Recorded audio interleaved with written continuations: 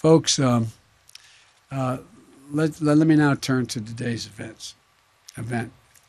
I want to thank Bernie for the introduction and for being part of the best auto workers in the world. Thank you, Ray Curry, president of UAW. If you're here, Ray, I was in with you. It's good to see you, pal. And I also want to thank the leaders of the big three companies for being here today. Mary Barra, she General Motors.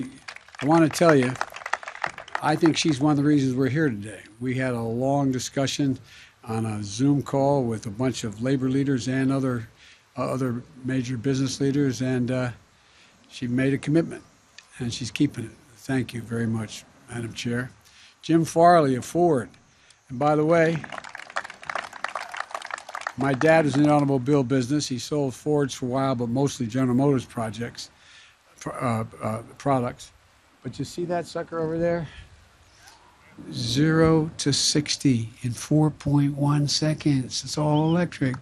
I tell you what, and I want to say publicly, I have a commitment from Mary when they make the first electric Corvette, I get to drive it. Right, Mary?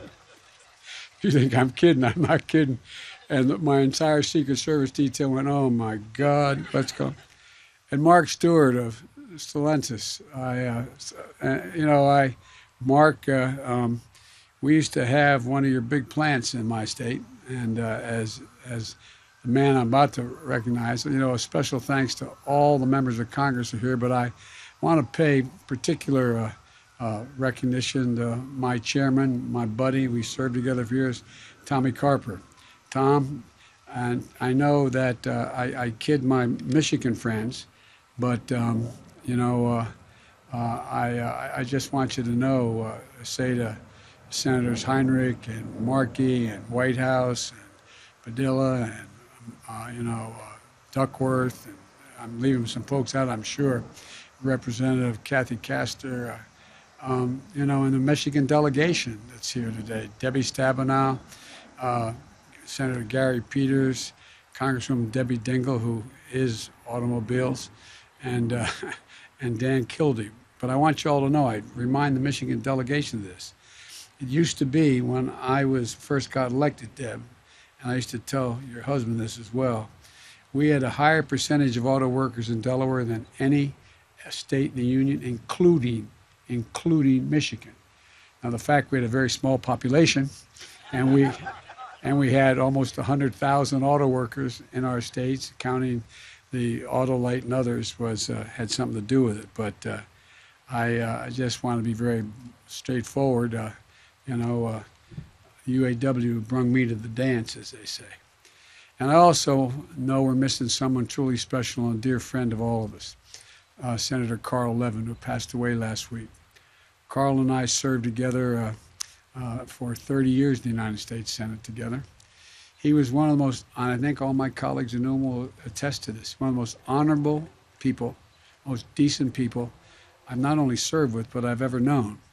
He was a tireless champion of the American worker and the iconic American automobile industry. And so he embodied everything that his beloved Michigan and our country represents. Respect, dignity, pride in the nation and pride in what we built. And so today, labor and industry, state and local leaders, are all working together to write the next chapter of the American story. As I've said before, we're in competition with China and many other nations for the 21st century. To win, we're going to have to make sure the future will be made in America. Back in May, I toured the Ford plant, as I mentioned, a state-of-the-art facility in Dearborn, where the UAW workers like Bernie are building the first ever all-electric Ford 150. And as I said, the best part is I got to drive it. It's incredible, it's just like the other vehicles that are behind me today. They're a vision of the future that is now beginning to happen, a future of the automobile industry that is electric. Battery electric, plug-in hybrid electric, fuel cell electric. It's electric, and there's no turning back. The question is whether we'll lead or fall behind in the race for the future. It's whether we'll build these vehicles and the batteries that got them to where they are in the United States, here in the United States, or we're going to have to rely on other countries for those batteries. Whether or not the job to build these vehicles and batteries are good paying union jobs, jobs with benefits, jobs that are going to sustain the continued growth of the middle class. They have to be. They have to be made here in America. Right now, China is leading the race. It is one of the largest and fastest growing electric vehicle markets in the world. And a key part of the electric vehicle, to state the obvious, is the battery. And right now, 80% of the manufacturing capacity for these batteries is done in China. And here's the deal. It's not China's battery technology that's much more innovative than anyone else's. Remember, our national labs in America, our universities, our automakers led in the development of this technology. We led in the development of this technology. And there's no reason why we can't reclaim that leadership and lead again. But we just have to move, and we have to move fast. You know, when Barack and I were in office, President Obama and I were in office, that's what we were doing. In 2009, the automobile industry was flat on its back. We were told that we'd never be able to sell American-made cars at the same rate as we did before. But we didn't listen to the naysayers. We even had some in both parties who didn't think we should, quote, bail out the industry, if you remember. Well, we bet on the American worker, and we extended a lifeline, and they stepped up, made sacrifices to do it, and we've saved more than 1 million jobs in the process. Working with the auto industry, we set fuel efficiency standards and provided incentives for folks to buy fuel-efficient vehicles. Through the Recovery Act, we made the largest investment in clean energy and battery technology ever made. And then the previous administration came along into office, and they rolled back the standards we set. Despite bipartisan support for consumer incentives, they also let the federal tax credit expire, penalizing auto workers who were at the time selling most electric vehicles in the world, in the United States. They announced Infrastructure Week. They did it for every week for 4 years, and not once got anything done. Not once. Folks, the rest of the world is moving ahead. We've just got to step up. Government, labor, and industry working together, which you're seeing here today. We have a playbook, and it's going to work. Today, I'm announcing steps we're taking to set a new pace for electric vehicles. First, I'm following through on the campaign commitment to reverse the previous administration's short-sighted rollback of vehicle emissions and efficiency standards. I'm doing so with the support of the auto industry, the automobile industry. Today, the Environmental Protection Agency and the Department of Transportation are unveiling proposals to do just that. These agencies are beginning to work on the next round of standards for a broad class of vehicles, for cars, SUVs, pickup trucks, medium and heavy-duty vehicles. Importantly, we have announcements today from automakers representing nearly the entire auto industry market who have positioned around the ambition of 40 to 50% of all vehicles sold by 2030 in America being electric. This is a big deal. But to unlock the full potential, we have to keep investing in our workers and our manufacturing capacity. And that's what our Build Back Better plan is all about. It's about leveraging once-in-a-generation investments in a whole-of-government effort to lift up American auto workers and strengthen the American leadership in the world in a clean car technology, trucks, and not just cars, but trucks as well, and buses. You know, that's why today I'm signing an executive order setting out a target of 50% of all passenger vehicles sold by 2030 will be electric, and set in motion an all-out effort. That's why, along with the members of Congress here today, we're working around the clock on the Build Back Better plan, which does 3 critical things. 1, it transforms our infrastructure. We're going to put Americans to work modernizing our roads, our highways, our ports, our airports, rail, and transit systems. You know, that included putting IBEW members and other union workers to work, installing a national network of 500,000 charging stations along our roads and highways and at our homes and our apartments. 2, we're going to boost our manufacturing capacity. The Build Back Better plan invests in new and retool facilities and employs workers with good paying wages, good jobs. It grants to kickstart new battery and parts production, loans and tax credits to boost manufacturing of these clean vehicles. And our Build Back Build Back Better plan makes the largest investment in research and development in generations. This will help innovate, manufacture, and build the supply chains for batteries, semiconductors, and those small computer chips and electric trucks and cars are going to be even more reliant upon as we move forward. Never again should we be in a situation we face today with a semiconductor shortage. And we know these kinds of federal investments, we know that they work. It was the Defense Department and NASA that got the modern semiconductor industry on its feet decades ago. Our own Department of Energy pioneered and transformed the battery industry where Barack and I, when we were in office. And with the help of the Recovery Act, grants and loans, battery prices dropped 85% because we were forward-looking. We need that same mindset today. Thirdly, support of consumers and fleets.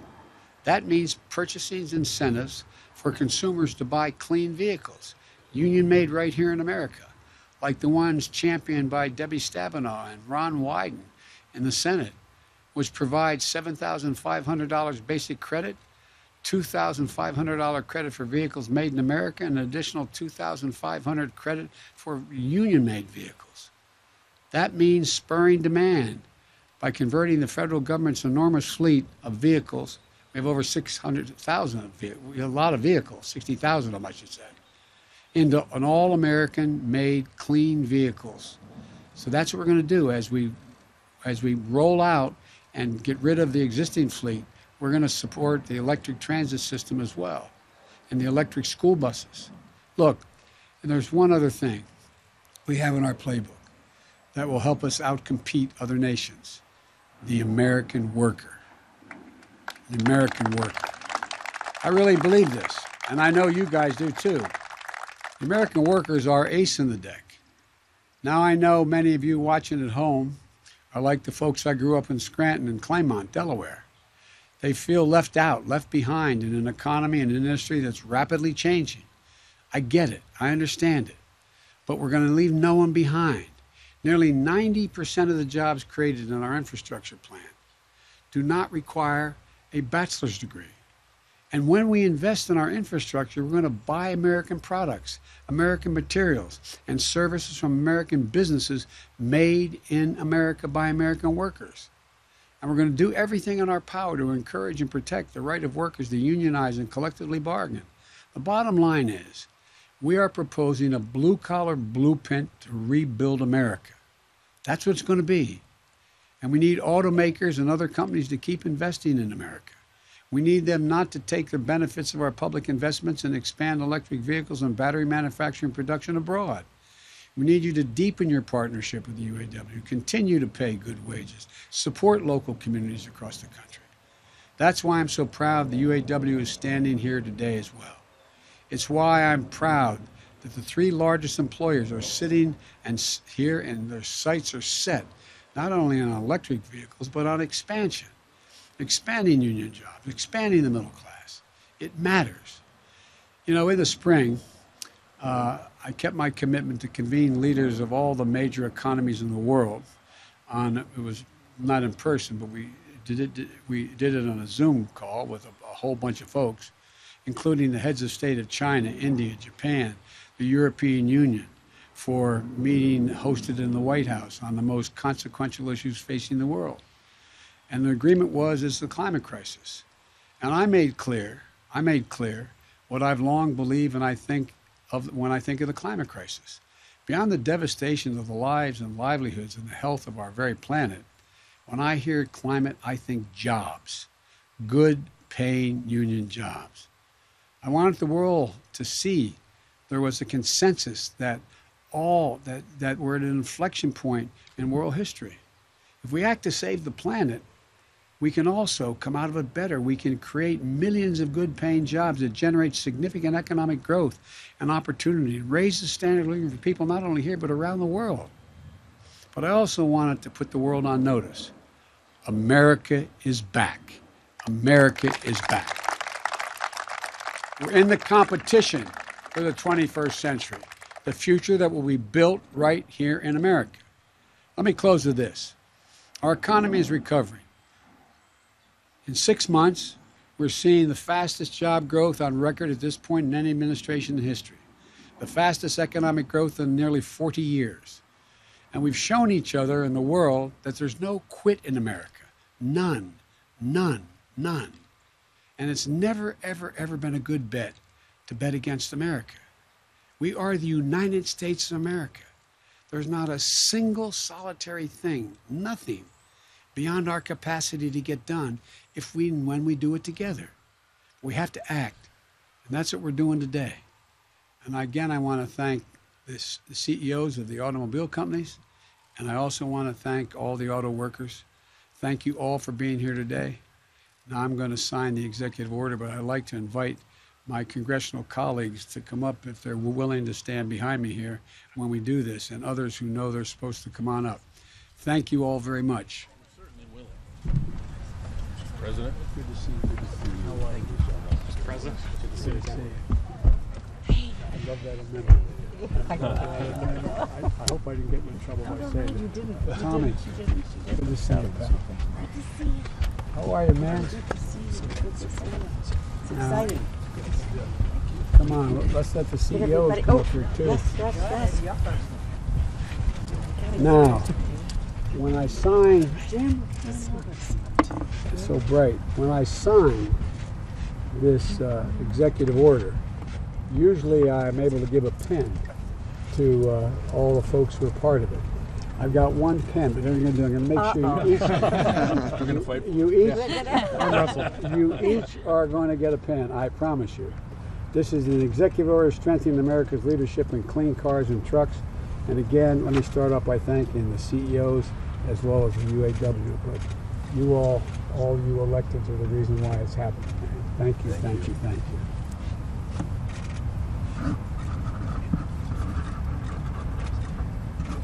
All right. All right. Thank you, thank you, thank you. I'm sorry I didn't sit out here, but I was on the phone. No. Oh, Just heard this morning. Yeah, I just The big commitment, 50% of the I was U.S. on a campus. Thank you. Really, Yes, It is. demand is so much more. but But he But the pieces that you described He's up there smiling about all of I this. think, by the way, And continuing to say that. who turned a lot of this around and get in trouble. The money guy. Hold it in. That's always the difficult thing is for us CEOs is to allocate the money for this country. American, I think you were on it as well. Labor and was the largest employer. And Mary had a lawsuit against California at the time on the standards. And, no. I didn't surprise it. We went through the whole thing, and Mary started, we got to blame her for that. Mary said, look, the next day she picked up the phone and called California and said, we're dropping the suit.